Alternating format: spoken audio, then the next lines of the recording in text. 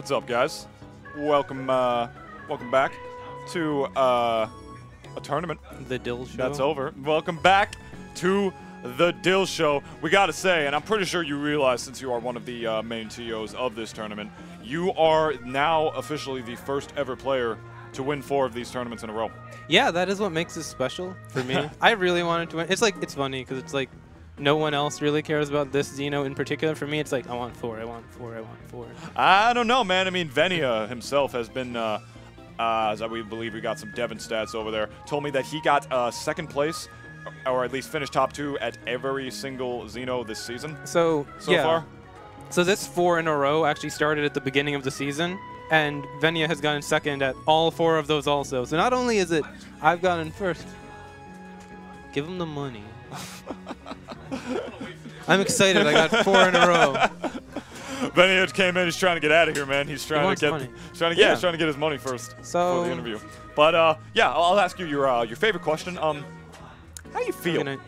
I feel nice. Let's try for 5 in a row. Let's try for 5 in a row, man. If you could just push that record more and more, it's going to get harder and harder and harder for these players to break. And with the way you've been playing recently, just on this crazy hot streak, if anybody can really do it right now, I mean, literally it is you, because you were the only one who could since you won the last 4. But you get what I'm saying. If the further you can set that, the better it'll be. So do you believe, and I got to ask this since I'm from Jersey, I gotta ask this because some Jersey players they say some certain things, not about you. No, I'm not talking about you. That's not what I'm saying. They say some certain things about New York in that they do not know how to fight Diddy Kong.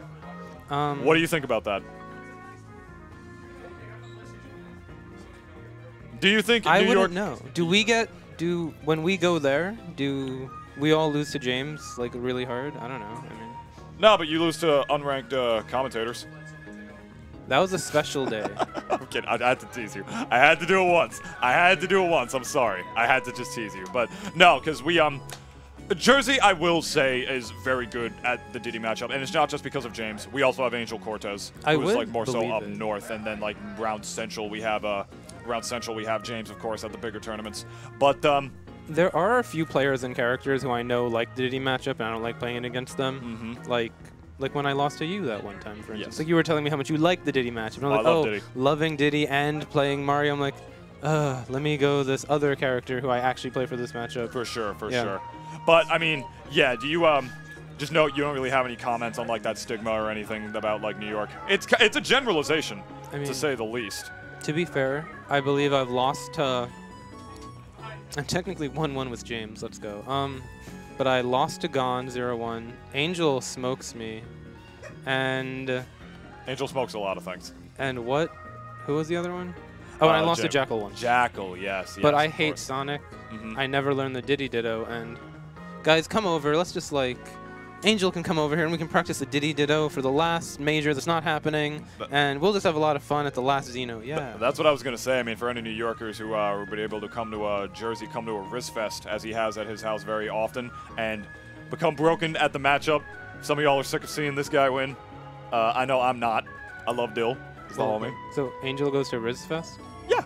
Oh. Okay. Yeah, Riz. You know the player Riz. He hosts like Smash Fest at his house quite often, where we become broken at the Diddy matchup. Apparently, it's just so broken. But yeah, is there any sort of feeling that you have that you think is like helping you like carry this momentum throughout? Like just any like semblance of or like what am I trying to say here? Any semblance of like confidence or like philosophical confidence that you have? Like, what do you think going into every set and just like, what is your mentality just going into every one of these tournaments and just so solidly winning them every single time? Tournaments as stacked as Xeno weeklies, you know? It's not an easy thing to do. It's not an easy feat. So I just got to ask, how do you do it? Today I just really wanted to win every set I played. Yes. The other ones, it kind of just happened that way. I don't know. Do you know the full storyline? Before I started winning, I got second at Xeno constantly for like 6 months. I got like 8 seconds in 6 months or something. It was a lot of seconds. I mean, I did see a lot of those. Yeah. Yeah. I was in Grands a lot. Not the nice side of Grands. You were the Venia. Yeah, the current Venia. And Venia was the me, like, you know, he was just like actually Dill. winning them. For real? People were handing it off. Well, no one was really dominating at any given time, but you know, people handed off. Venia's definitely one of the people who's won more Xenos. Like, yeah, as far as the people who are like still attending, because it's like Sage has grand title of most Xenos won. John doesn't really play anymore, and he's at like somewhere. But then it's like E and Venia and me are the people who actively play here and have won more than like 4 Xenos. Everyone else like scrambles and grabs like an amount of Xenos, but yeah, like me and Venia and E are probably the people who consistently have been taking them in the last year. But so far, that does not seem to be the case anymore with the new trendsetter of the man winning 4 of one of the most stacked locals, at the very least on the East Coast, in a row. That is really quite the feat, and frankly, I think you should absolutely be proud of yourself. One of my favorite things about it is because I got this mostly from consistently beating Ray and Venia now, because those were the people in New York who I typically lose to or have shaky sets on. I mean, then again, I've been shaky against E also, but he hasn't attended these last 3 weeks before this. So right. I'm still ready for him. I was so ready, but that didn't happen. Yeah. And I'm happy for Nero, so whatever. Did he, that'll happen next week. Did you guys not play, or did he just not enter today? Oh, he entered, but he got 5th, I think. Yeah, he lost to Venia and... Really? I don't know. I was about to say, because I started casting, I think, around when Top 8 started. I didn't even see him. Yeah, it was 7th. It was an underperformance by him for sure. Oh, for sure, yeah. I mean, E is pretty much always one of the top seeds, if not the top seed, of these Xeno Weeklies. But even with local PGR player Mr. E in attendance, it was not enough for Dill. Couldn't stop him. Venia and Ray used to be like, I'd be very inconsistent against them. And that's just kind of flipped on its head lately. And I'm just not losing to them. And that's great. Well, that is absolutely... That's like as much improvement as I need to win 4 weeks in a row. Yeah. Well, I mean, here's to 5, man. Let's see if you can just like place that record even farther and just further assert your place in the history. I'm like happy to have more than anyone else. But then again, if I get 5, I think it's actually impossible for anyone else to get 5 because there's not enough Xenos left. So if I win one more time, then it's absolutely impossible. Because if DeBuzz wants to ruin it for me, my goodness, he could come to the last 5 Xenos or whatever, the last 6, and just say, "Yeah, you guys ain't nothing." He can. Hey guys. If it's some top player wants to come steal the Xeno record, attending us every week, you know, you're welcome. I'll try my hardest. It's bad enough that I'm this bad commentating. I literally forgot Ultimate existed for a second, and forgot there aren't going to be that many Xenos even left for Smash 4. So that means you've completely cemented your place in history in terms of that win streak. I've actually really it's sort of funny, I've kind of tried to take Xeno more seriously, because Xeno's my baby, I'm one of the TOs, and I really want to like do well at Xeno lately. Well, I mean... Yeah, so it's working out. It's working out, mission accomplished. But, any other closing thoughts? Anything else you want to say? Follow me on Twitter. I'm almost at 200. I have a for the Twitter handle. You guys like the Twitter handle? I love that Twitter handle. You know what? In the I really shouldn't say this, but in the no, it's not inappropriate. Like, no worries. I'm not a moron. In the season that I beat you, that was one of the best seasons of my life because I beat a lot of other really good players that season too, and I thought I had a shot at the Jersey PR. It came out, I didn't make it on, but like the PR season before that, you know, like how all the Jersey players had quotes, and I actually had a quote prepared for what I wanted mine to be. It was. Is this relatively unheard of because it didn't happen? It's gonna be, I wish I had $1 billion. Oh. That's anyway.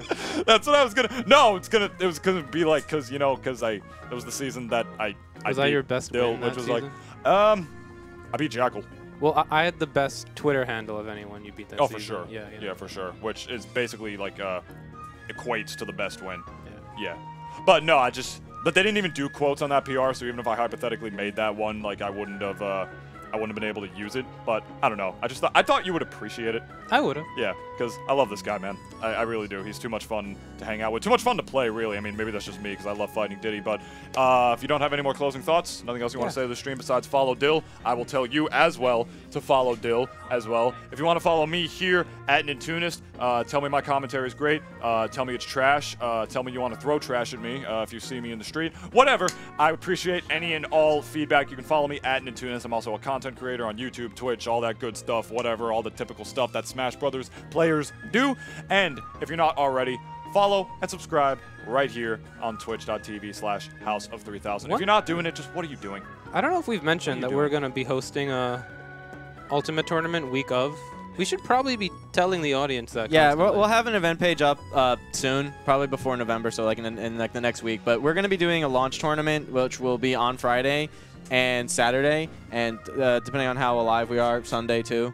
So like, you know, all weekend Smash 4, Smash 4. All weekend Smash Ultimate, come through for the release. You'll be able to play. We have a crap ton of setups here.